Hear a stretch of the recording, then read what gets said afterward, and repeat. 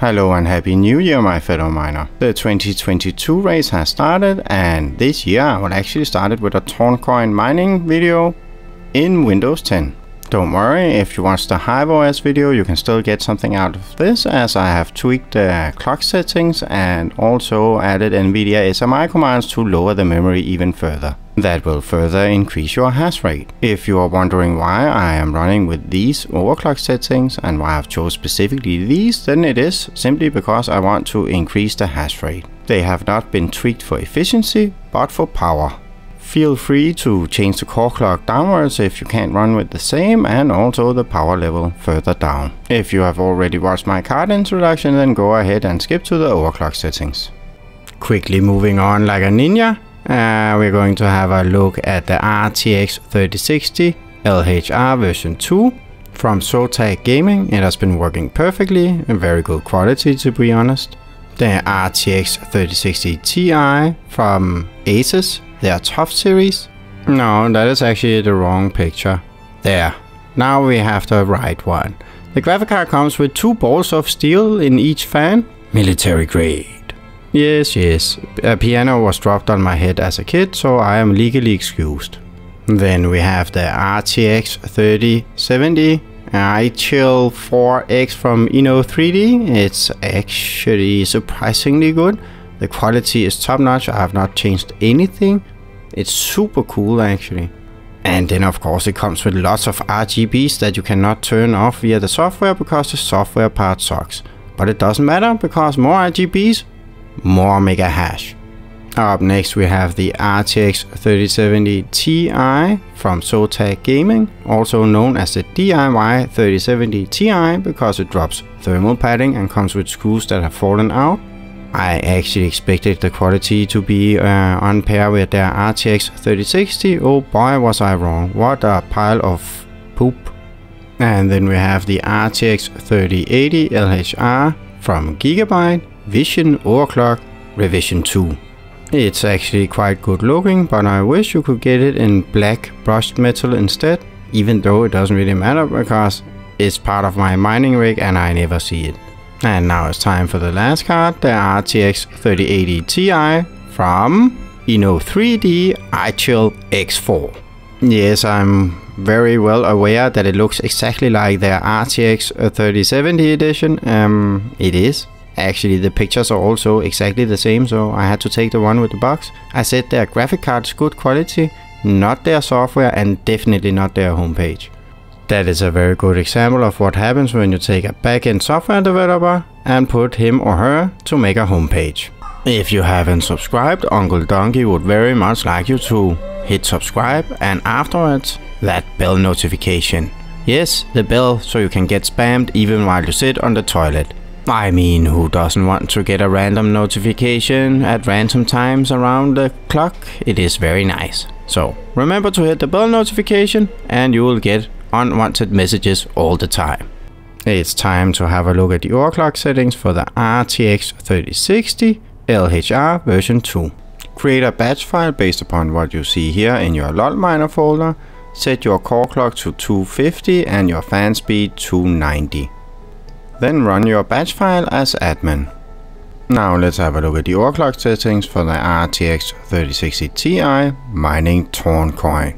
Create a batch file based upon what you see here in your LOLMINER folder. Set your core clock to 250 and your fan speed to 90. Then run your batch file as administrator. Now let's have a look at the overclock settings for the RTX 3070 mining Toncoin. Create a batch file based upon what you see here. Set your core clock to 250 and your fan speed to 90. And then run your batch file as administrator. Now let's have a look at the overclock settings for the RTX 3070 Ti mining Toncoin. Set the core clock to 230 and the fan speed to 90. Create a batch file based upon what you see here and run it as administrator.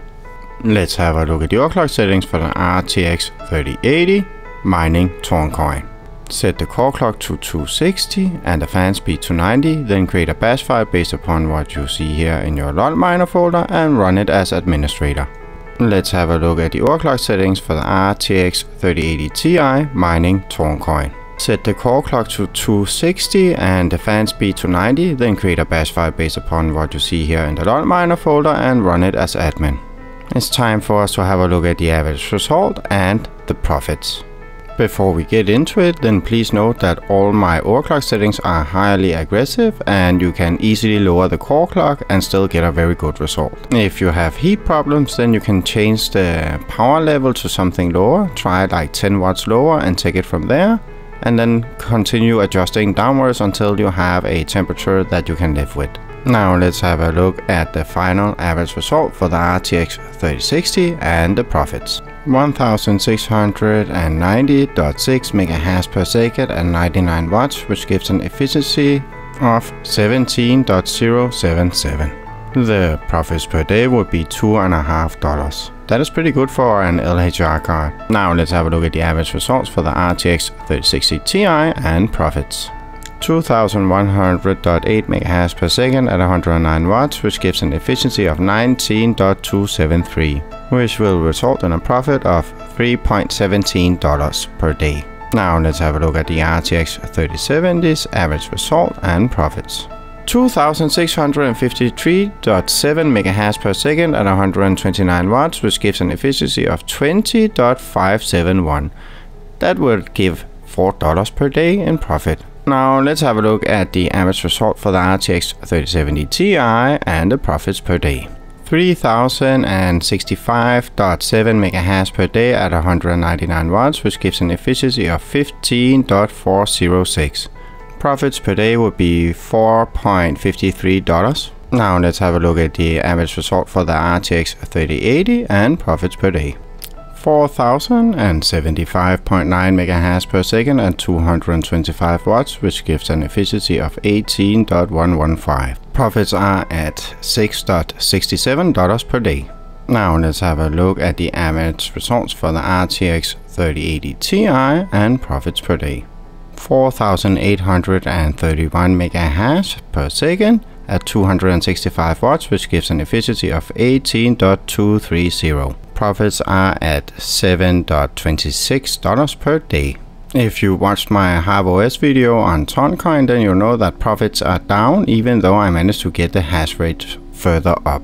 That is simply due to the value of Toncoin taking a dive, just like Ethereum and Bitcoin and all the rest. Also, if you watched the previous video, then you'll notice that I've actually changed the core clock and power level on many of the cards. You can easily change them to the same in HiveOS and get better results. Also, you can easily run the NVIDIA SMI commands in HiveOS to get even better results.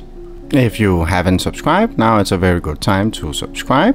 If you already have subscribed, then thank you very much. That is all for this time. I hope to see you in the next video.